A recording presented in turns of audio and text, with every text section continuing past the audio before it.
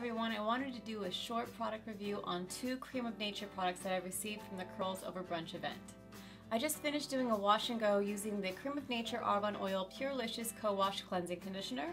It's for natural hair, it's also sulfate free and color safe. It's a 12-ounce size bottle, so I think it's a pretty good size, and it's also free of parabens, mineral oil, and petroleum. It states on the bottle that it's not going to cause frizz, shrinkage, or dryness, but that's not really my concern when I'm washing my hair. It's more of a styling issue that I might have from time to time. I want to point out that this is the only thing I use to wash and condition my hair. And the first thing that I noticed was the scent. It's kind of like a masculine scent, like a cologne. It's definitely not fruity, and it's kind of clean, but I don't know, it's not too overwhelming, I guess, overall. The second thing I noticed about this is the consistency. It's very much like a thick, buttery conditioner, and I knew I was going to like the way it felt in my hair. The only thing I'd say about it is that it took about 20 pumps to fully cleanse my scalp and hair, and I just think it's the way that the pump is designed. I don't think a lot of product comes out per pump, so you're just doing it more often. Otherwise, it's fine. I found it was easy to detangle, and most surprising to me was that it felt really clean after I used it.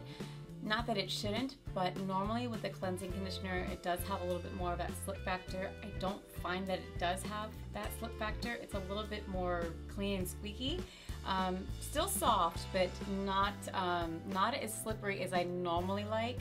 I think in the future I might have to add on a conditioner just to get that slip feel. Moving on to the Argan Buttermilk.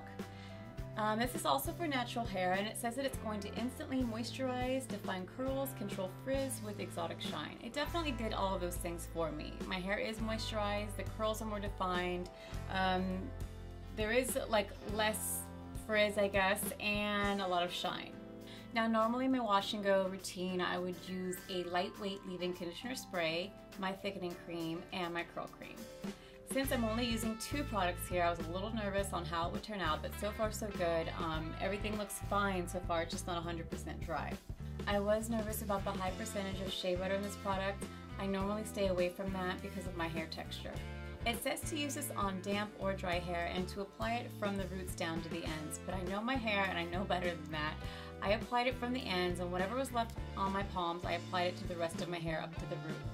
And I think the fact that I did it like this, I had a better outcome. Had I done it the opposite way, I would have had curls that were more weighed down. As I'm reading the ingredients, there's a lot of oils in here. I mean, first it starts with shea butter, and then it has argan oil, it's got hydrogenated vegetable oil, coconut oil, macadamia oil, shea oil, olive oil, avocado oil, soybean oil, sunflower oil. That's a lot for my hair. I don't think that my hair can take that much. It just weighs it down if I add too many of these products into my hair, so that's why I use a very little amount. This also has that masculine cologne scent, and I think if your hair is thick and dense, you can get away with using a lot more of this product, but for my fine-haired curlies, try to stick to just a little tiny amount, maybe like the size of a quarter, and use it from the ends up to the root, and I think you'll be okay. I haven't shaken out these curls or fluffed them with a pick or anything, so I'm not sure what it's going to look like, and I am going to bed, so I think tomorrow I will post some pictures, or I will add it to this video so you can see what it looks like on the second day and get that idea of what kind of results you'll have from using this. Anyway, that's going to complete this product review. Thank you so much for watching. If you have any other comments or questions, please just leave them down below. And as always, please don't forget to like and subscribe, and I will see you next time. Let's just see how it looks when I fluff it out.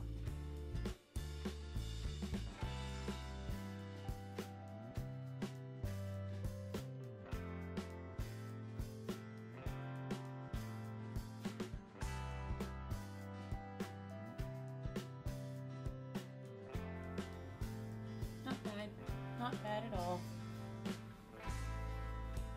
Definitely needed that. I like frizz a little bit.